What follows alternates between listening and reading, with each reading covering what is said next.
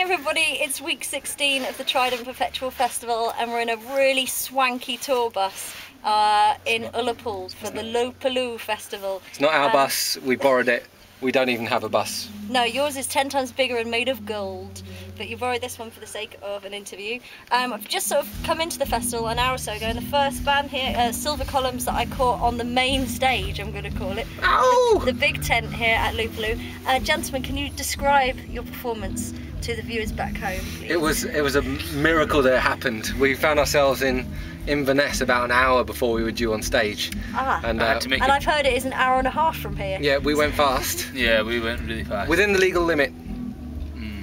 All policemen watching. I travelled up from Peebles this morning to be here, all the way from Peebles. Where's that? Well, exactly, it's like south of Edinburgh. It's about an hour south of Edinburgh. Okay. And I played in Barrowlands last night and made my way up this morning too. It was a bit hectic. Okay, but an enjoyable performance after Yes, the hectic. Performance was great, people turned up, they were there. Let's talk more about the car journey. We listened to Dire Straits. Really? The people in the tent behind us are listening to Dire Straits. Oh, really? In the campsite, yeah.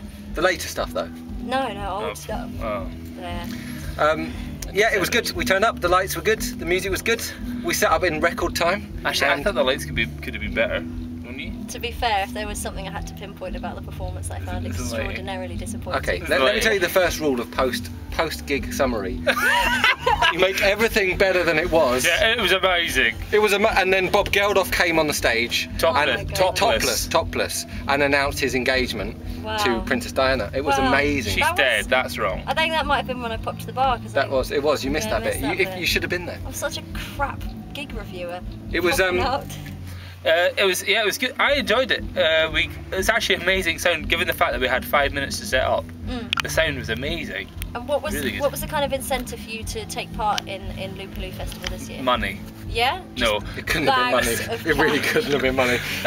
We got an invitation, and when you get asked to do something exciting like this, I mean, look at it. I played a couple of years ago with King Creosote. I played guitar with King Creosote, and when we played it last time, it was just brilliant. Like it's a bit later in the year, so everyone's like, and it's quite a cold day, and in a weird way, it kind of makes people appreciate like being inside a tent more, and people get more excited about being outside when they're a bit colder. I think, and because you all huddle together, you're all wearing like thick clothes, and when you drink, a little bit sexy. When you take alcohol as well and or drugs, you feel the warmth is beneficial to the your body. The Loopallu tourist board are basically conceiving to get people drunk, cold. That's fine. Yeah? Yeah, that's good. More of that, please. And skinny dipping, look. Whoa. I think people should go swimming. I might go swimming. I spoke to a security guard earlier and he said that last year 2 girls went swimming. Yeah. I went swimming in the sea this week. Twice. Wow, you're better than me. In Edinburgh, once in Killiecrankie. I might swim in the sea tomorrow. Alright. Barcelona.